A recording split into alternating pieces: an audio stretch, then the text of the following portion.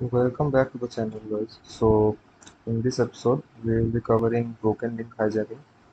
So, this is a bit tricky vulnerability. So, you have to find all the embedded social media links in a web application in multiple endpoints. For example, suppose you receive a forget password or forget username email or confirmation email, the social media links present in that particular email, or the ones which are present at the end of the website.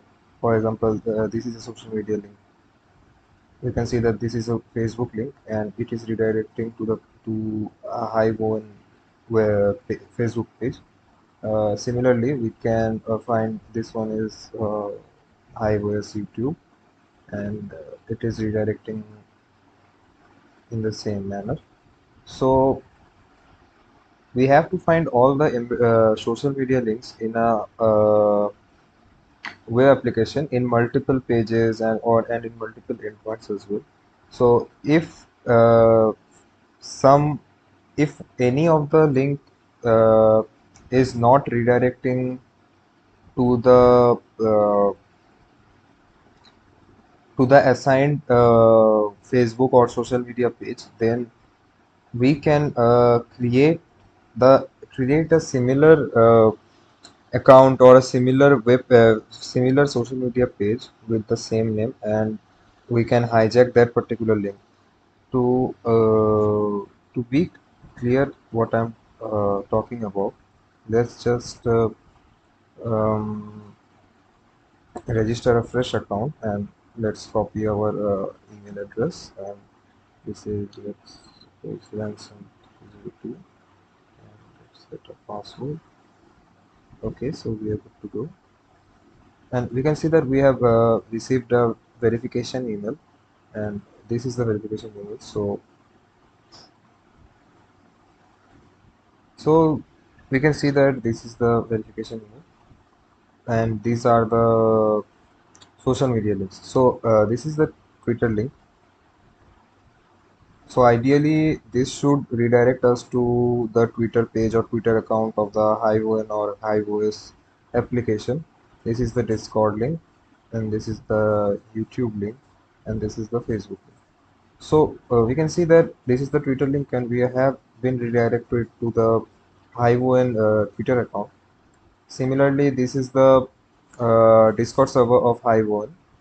This is the YouTube channel of HiveON, and when we move to Facebook, we can see that there's something fishy, and it is said that HiveOS has been hacked by Google.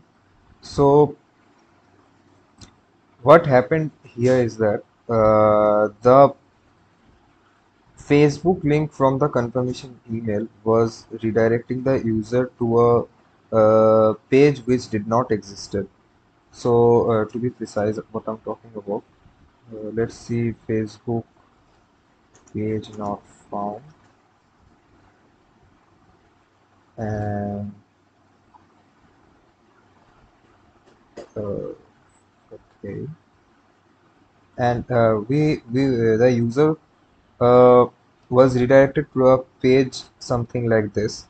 So you can see that the page wasn't available, but we have as we have the link of the social media profile, we can create a page using that name. See, this is the name of the page which was present in the confirmation email, and we have just created a Facebook page with this particular name. So what happens is, all the users will be redirected to our Facebook page instead of the targets Facebook or any other social media page. So this vulnerability comes under P4 category under Bugcrowd VRT, but it's pretty fun to find it and create a POC on it, as you have to create some pages and you can tweak the page according to you, like as this particular broken link was hijacked by werewolf, and he uploaded the image as well. So yeah, it's pretty fun, and it's pretty easy as well, but you have to dive a little bit, because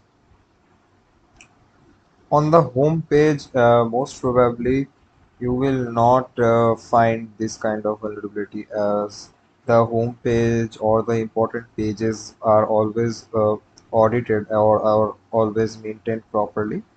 But the ones which are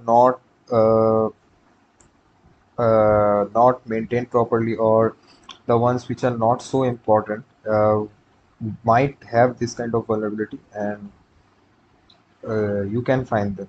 So yeah, that's pretty much it for this video. I hope I see you in the next video, and bye bye till then.